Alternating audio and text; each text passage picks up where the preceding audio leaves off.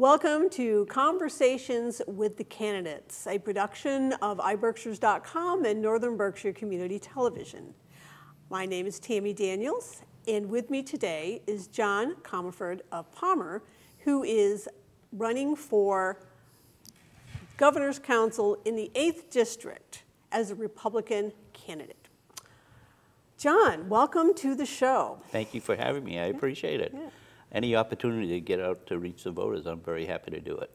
Well, it's unusual because I said at the last conversation that I did was with Tara Jacobs, who is, of course, running as the Democratic nominee. And I said it was the first time I had ever interviewed anyone running for Governor's Council. So now you are my second candidate that I have ever interviewed for Governor's Council. And I think it's really great that we're finally starting to learn more about this position. So why don't you tell me a little bit about yourself? Well, presently I'm a veterans agent for the town of Holland. I used to do 6 towns, but about a year and a half ago or so, I reduced it to just 1 town, which is Holland. I used to be the vets agent for District of East and Hampden County.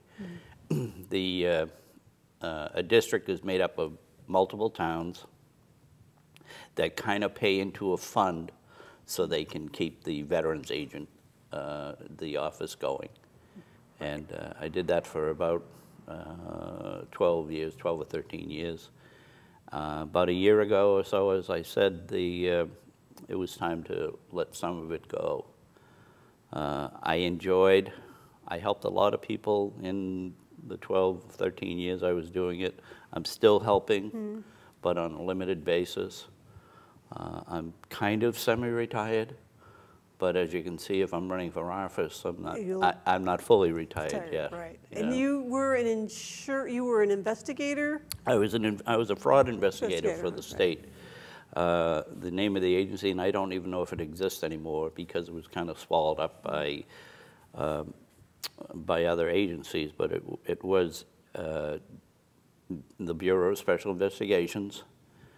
I was there for well over 25 years. I was also towards the end, I was the chief of investigations. Thoroughly enjoyed it. I was stationed, when I was in the field, I was stationed in Weymouth, Mass. I had an awful lot of great cases that I was able to investigate. I would always deal with the state police and other state agencies. And then I ended up with the Office of Attorney General as an investigator, zeroing in on Medicaid fraud. The Attorney General at the time was Scott Harshbarger. Great guy, really great guy. He actually called me and said, "Would you come and talk to me?" And I went and talked to him, and that's when I ended up going with the Attorney General. So you've got some background. Oh, I have with state agencies. Well, yeah, I have a lot of background. I have an awful lot of background with the court system, because once you investigate a case, the next step is to bring it to prosecution. So what you would do with that case, once you had it all together, you would bring it to the office, to the district attorneys, a local DA. Some went directly to as an investigator in the field, some went directly to the Office of Attorney General. And they would determine if they were going to prosecute, or they would tell you to bring it back to the local district attorney. I had many cases go to trial. I had many cases go into admission. People would say, "Yeah, I did it. I'm sorry. What can we do?" I had one case. Woman had 7 identities, and yeah, she was very cunning, and I found out not only did she have 7 identities, she was getting 7 welfare checks. She was also employed under her real name, and after about a year or so, I tracked her down and found out where she was, where she was working. Oh my God. And I knocked on her door, and she almost fell on the floor because She had no idea, because I had talked to her, and she denied everything. And she actually said to me, she doesn't go shopping anymore. This is a long time ago. She doesn't go shopping anymore. And I said, why is that? She said, because I steal. She said, I'll see a ham in the freezer chest and I'll steal it. She said, I let my daughter go shopping now because she's a kleptomaniac on top of everything else, you know. Wow. But bringing that case forward, it went to the Office of Attorney General. They said bring it back to the district attorney, which was in Quincy, Mass. I'm sorry, Hingham, Mass. Brought it to the DA. She ended up owing $180,000. The judge said to her, what town do you live in?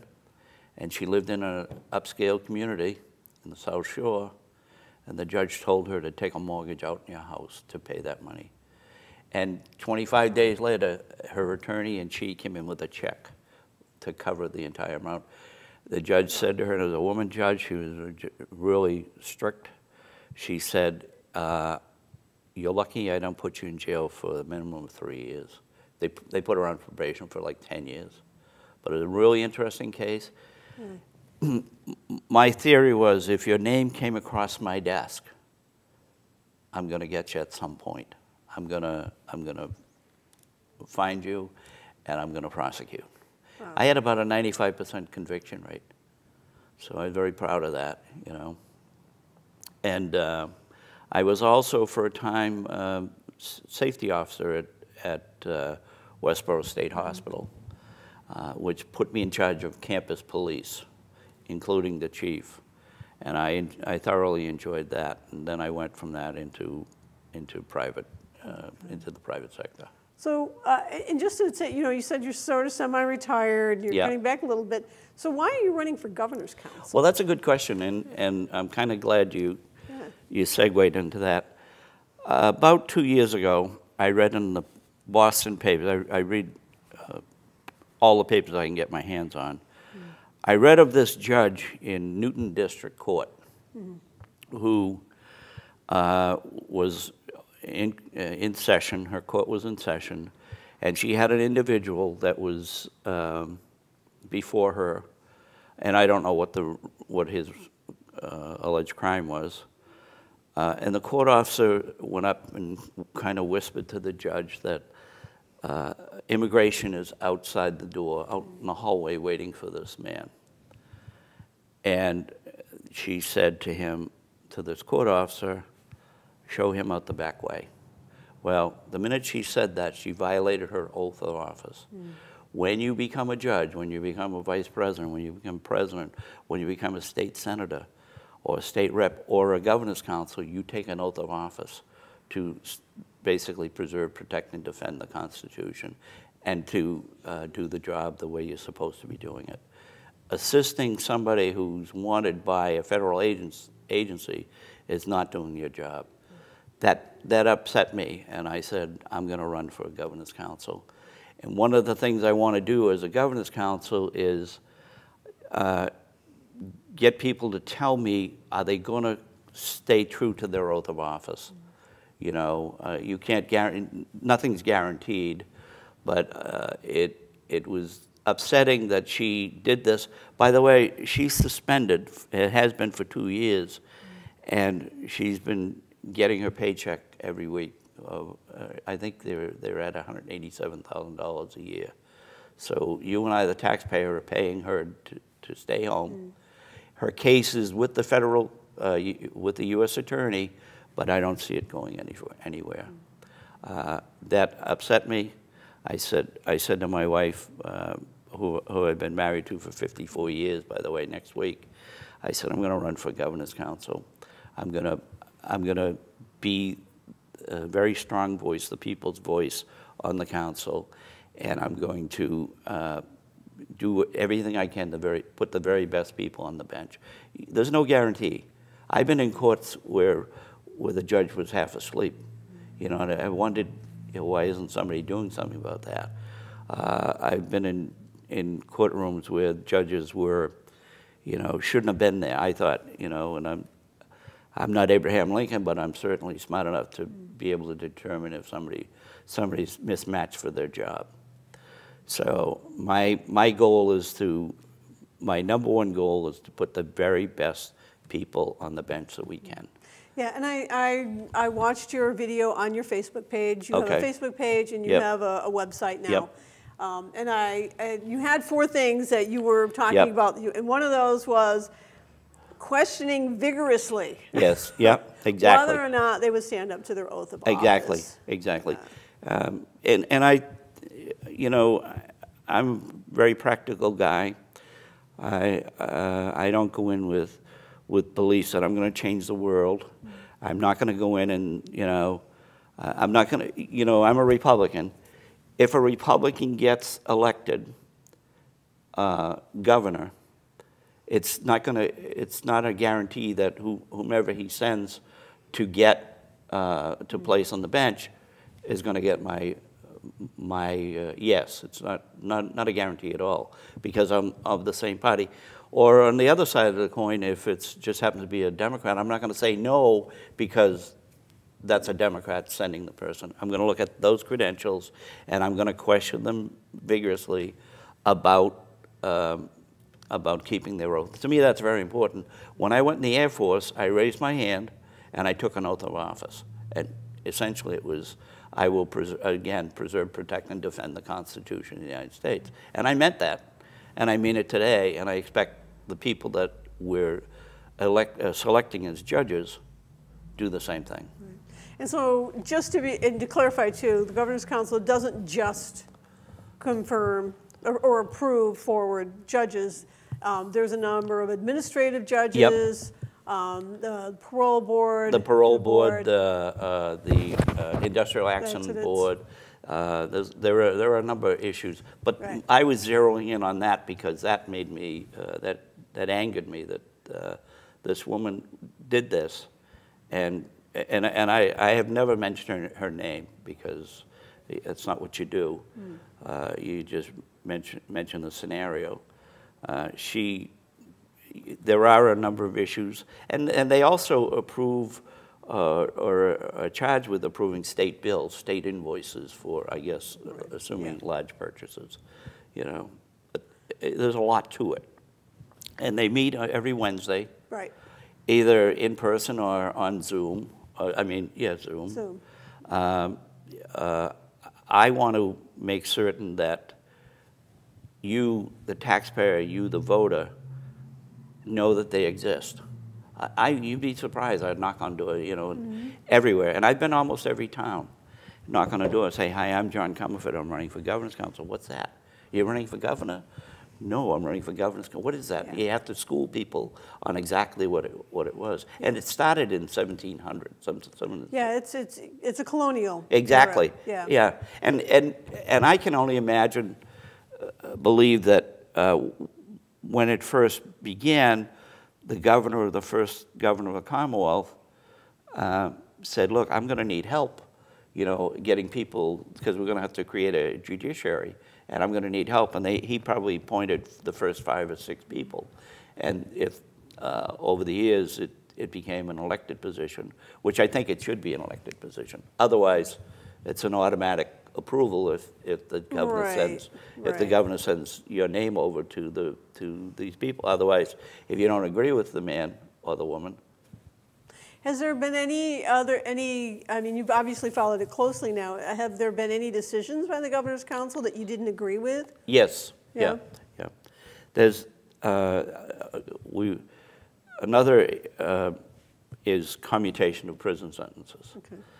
And not long ago, the governor sent 2 names of people who were found guilty of murder and commuted their sentence. I would have said no. I read up on it, and I would have said no. It's oftentimes people in jail, they have nothing else to do other than, they're locked up 24/7. So a lot of them find God, and suddenly they're changed. well, I don't want to put that person out on the street and put you in harm's way. You know, I would have said no. I would have said absolutely no. All 8 of the current governance councilors said yes. I would have said no. Because I read everything about it, and I would have said no. I would have come. Well, one of your points was regarding commutations that you thought that victims or victims' families should have the right to testify. Absolutely. And when it does happen, when a name does come before the board, the governance council, and it's to let them out early, every attempt should be made to contact the victim and or their family. You know, obviously if it's a victim of murder, you're not going to be able to get him or her, but the family might be alive. You know, they might be available. And somewhere in those records is the next of kin of the victim, the one that was murdered. And they should be allowed to come and say, yes or no, I don't want this man out. I don't want them out in the street. Or even a district attorney that prosecuted the case should be told, you know, this person is here for commutation. Would you please come and let us know your views? Yeah, there should be inclusion, is what I'm saying, and they have every right to say yes. They may say no. They may say yes, or they may. Chances are they're going to say no. But you know, and they should be allowed to speak to the board, to the governance council, all 8 of them, and say, these are my reasons. I lost my husband. I lost my brother. I lost my son to this criminal, and they should be allowed to testify as to their belief whether or not they should walk free. You know, and again, to me, it's, you know, and I'm talking about. I've been talking about it from day one, going all the way back to January, that it should be inclusion, and it should be as widespread as possible. Just, you know, letting people know what's going on with the governance council. Yeah, and you would definitely want it televised. Absolutely. That's absolutely. It should be televised. I know, because we know that it had been for a while, and then they tried to not do it, and there was a lot of pushback. Well, I understand the issue was having to do with money. With the governance council, you know, didn't have the funds to put the cameras in and get things going, and I understand that. And what I would do is, I would go to the governor, and you know, it's not like you meet with the governor every day. You're not his counsel, so to speak. You know what I mean? Yeah, it's strange. It's really not the governor's council, even though we call it exactly. the council. Yeah, the governor's council. You don't counsel the governor on anything. It's like advice and consent of the U.S. Senate. Yes or no. But you don't get to, you know, go to have coffee with the governor unless you're friends. You know, you just, you know, but I would make an appointment to see His Honor, and I would say, you know, what do we have to do to get the money to, who do we have to talk to? And I'll go and knock on that door. It might be the Senate President, might be the Speaker of the House, Massachusetts House of Representatives, or my local rep, and say, look, we need the funds to be able to televise this. I want this to be as open as possible, you know, as transparent as possible, that people, you and I, have a right to know what's going on there. It's kind of like, comes under the open meeting law in the Commonwealth of Mass, you know. You're not supposed to have a meeting of, you know, the town council unless everybody knows about it. Right. You know, you know that. Well, the thing is that, you know, if you have it in Boston, it's easier not to. Yeah. It'll be open, but who can go? Yeah, because exactly. It's in Boston. Exactly. Right. That's why it should be on that screen over there. Yeah. It should be. You should be able. And what I would do is suggest that the local, such as yourself, local community access television, be told these are the scheduled events, meetings, And please let your people know that it'll be on channel, what have you. And at 8 o'clock, or 3 o'clock in the afternoon on a Wednesday. And this is the agenda. We plan on discussing Mr. Comerford's application for the bench, or whatever else is on the agenda. So how else? And as we've talked about, as we all know, nobody knows what the Governor Council does, because it's sort of been hidden.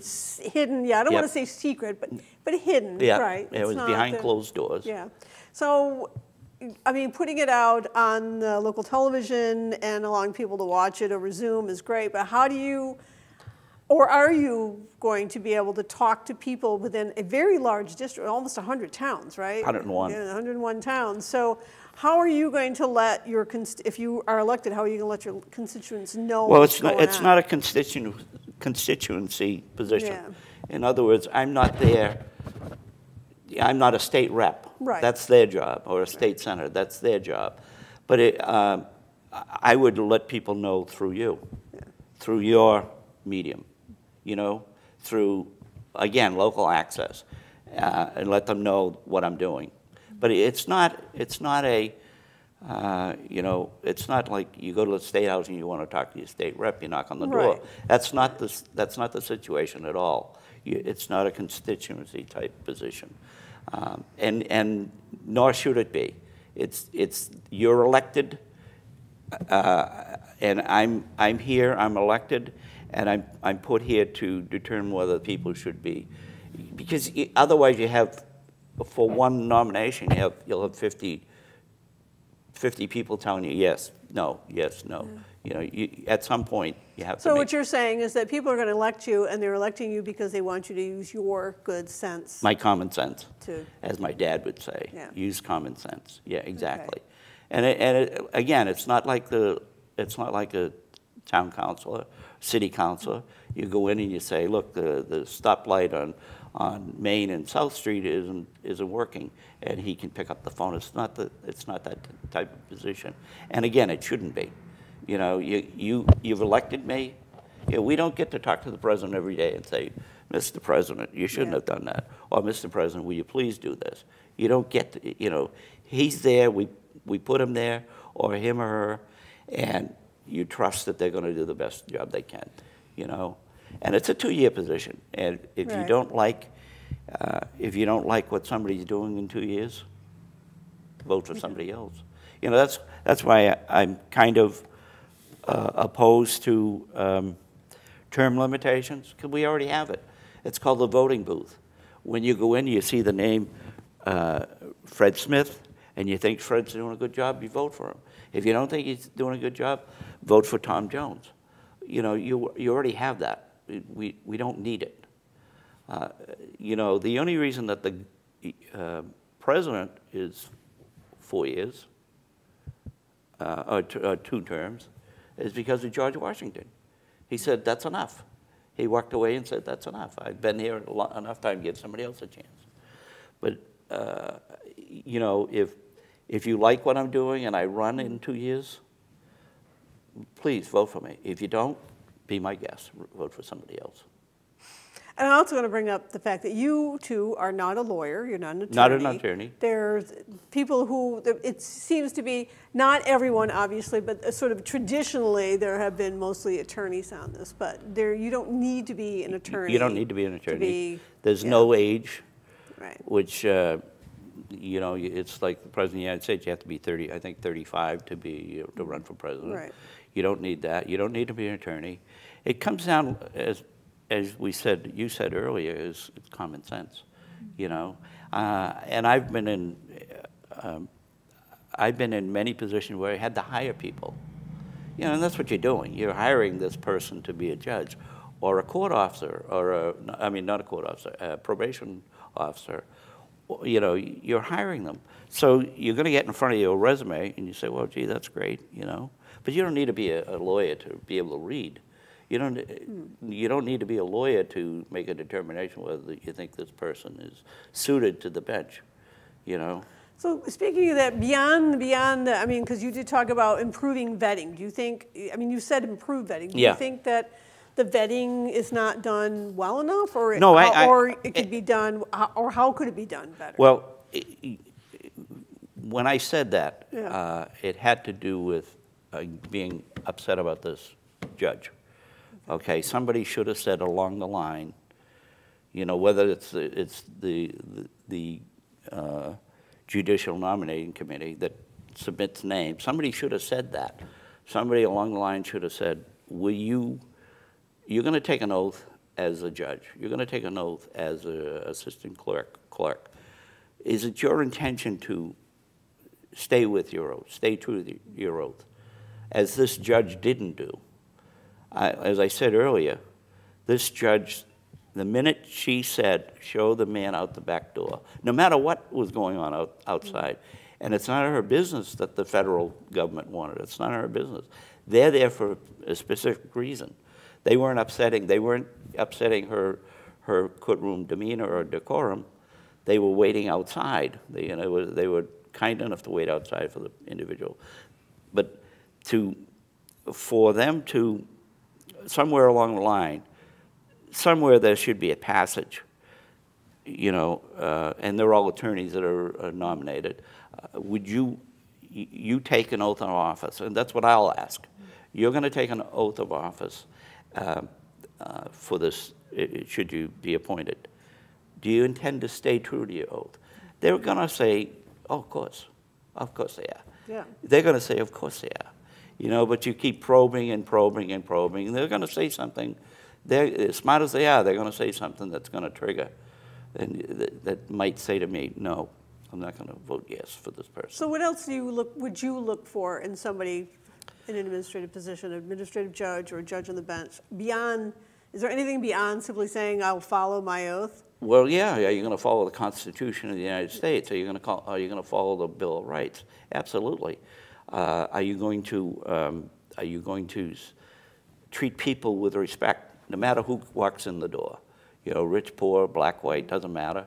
Are you going to treat them with? I've seen judges that were, as I said earlier, I said to myself, my God, and I'm sitting in the background waiting for my case to be called, and I'm seeing, you know, judges that I thought, how did you get here? You know, who did you know? Because in the old days, it was not what you did, it was who you knew. You know, it wasn't what how intelligent you were. But how did you get here? And, you know, and I can't sit here, Tammy, and say, this is what I'm going to do on every case. I can't do that, because everyone that walks in the door at the State House looking to become a judge is going to be different. And every scenario is going to be different. And every line of questioning is going to be, you're not going to have a set question. You can't, because, you know, this person may have gone to Harvard, this may have gone to BU, or New England School of Law, or Western New England School of Law. You know, it's as I will question them as I see them. Okay, and again, am I going to be right all the time? No. If I were, I'd be running for president of the United States. President's not right all the time either, so. Exactly. But, you know, I think for me, it was time to step up and say, you know, and I've knocked on many doors in numbers of communities, and I said, thank you for running. Thank you for, and again, going back to the original, and schooling them on what the Governor's Council is, you know, and I thoroughly enjoy it. You know, I take the time to explain it to them. So what else are you hearing? I mean, you've been knocking on doors. Yep. What have you been going to? Oh, it's about time. Yeah. Yeah, we gotta get somebody in there that has some, and it goes back to what my father said. But somebody said it to me the other day. Common sense. Common sense. I'm hearing that they're not liking what's going on in the state. You know, by the way, I wanted to say a couple points if I could. Sure. I'm 100% backing the blue, and I don't even like that term. I back our police officers. I back them 100%. Are they right all the time? No, absolutely not. 99.99% are great cops. I don't care if it's the state police, the FBI, the local PD here in North Adams, where I live in Palmer, the Boston police. They're great people. You know, they put on their uniform every day, and they have one intent: to keep you and I safe. And I back them 100%. And I will continue to back them. Again, are they all good guys? No. We've seen a few that shouldn't have been, just like I've seen the judges that shouldn't have been on the bench. I've seen cops that I would shake my head and say, you know, why? How did you get there? You know, why isn't somebody reining you in? I've seen that. I grew up in the city, and I've seen that a lot, you know. But I back the police officers 100%. I'm a former deputy sheriff here in this county. I was made one by Sheriff Carmen Massimino. Good guy, did a good job, built a new jail. He went in.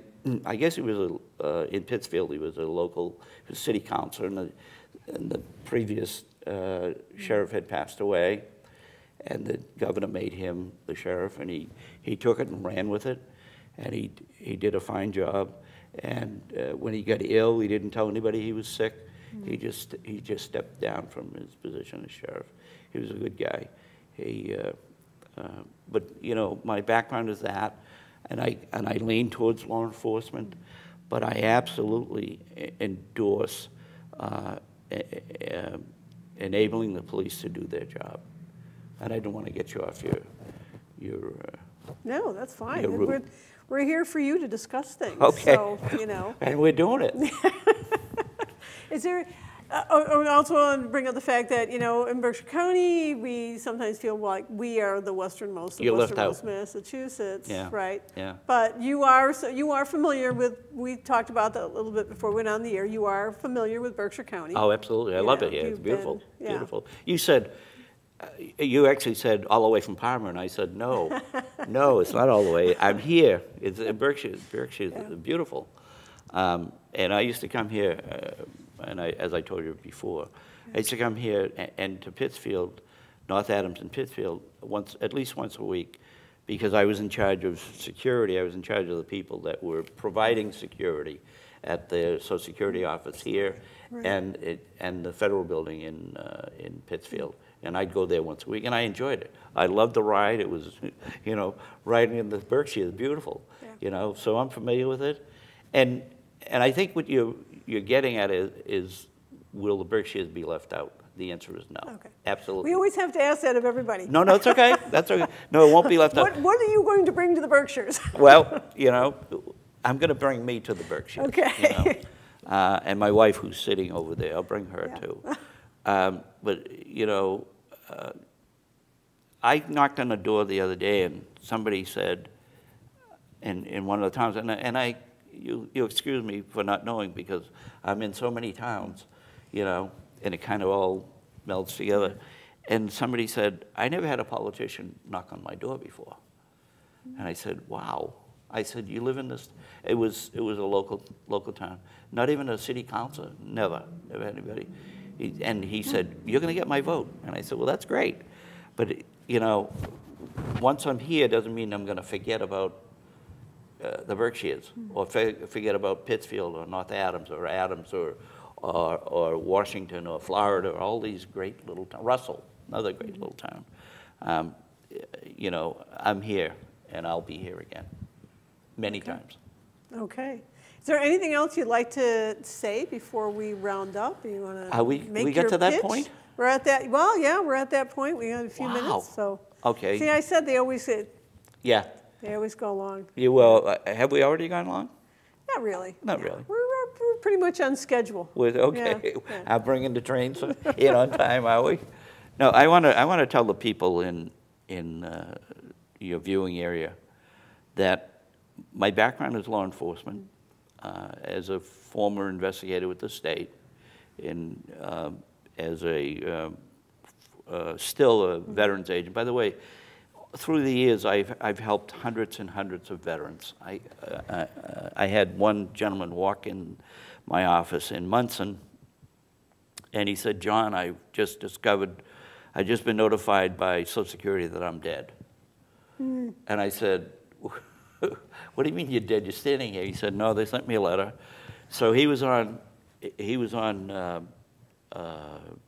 VA disability at the same time. And he said, they cut this check off, they cut this check off. He said, "I have nothing." So I got him some money, and I said, "Is there anybody I can call for you?" I said, "Here's what you do. You go to the VA, present yourself, present this letter, present your VA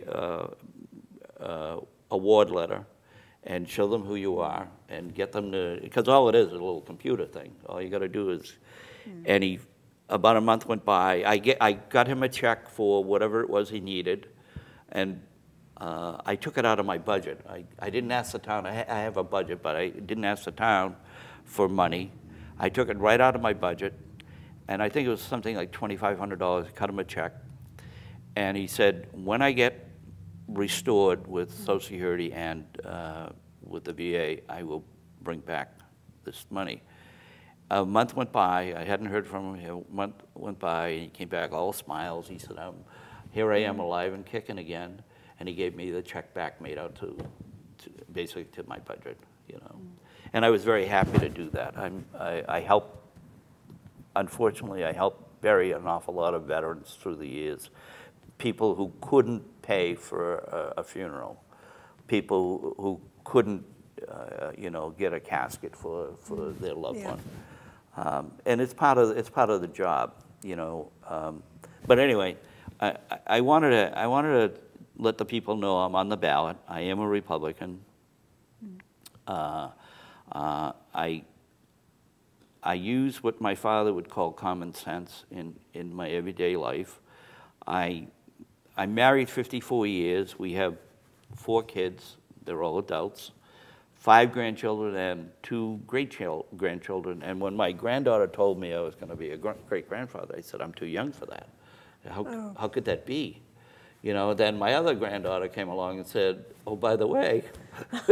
So we have 2 little boys, Carter and, oh, God.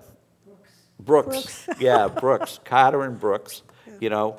And, you know, they're going to be, they already are. They're the best of friends because they live close by, you know. But I said, I'm too young to be a great-grandfather. They're old people, and I'm not there yet. Yeah, I'm not there yet. But I'm going to ask, through your generosity, I'm going to ask for the vote of the people in this county.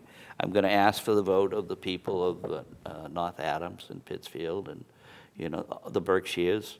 There's 101 towns in the district, and I would like to be elected by all of them. And I would certainly appreciate your efforts. And by the way, if you have any questions, you can get in touch with me via the Facebook page. It's www.Comerford4, the number 4, Governor's Council. And I'd appreciate hearing from you. And I'll get back to you. I have a long habit of getting back to people right away. So thank you very much. Okay. Well, thank you for joining us. That is John Comerford. He is the Republican candidate for the 8th District for the Governor's Council. And I'd like to remind everybody that Election Day is Tuesday, November 8th. Please, please vote. It is your civic duty to vote. Thank you for being with us on this episode. And I'd like to thank Northern Berkshire Community Television for allowing us to do these in the studio. And goodbye for now. Thank you. Okay. Thank you. Appreciate it. Yeah. See?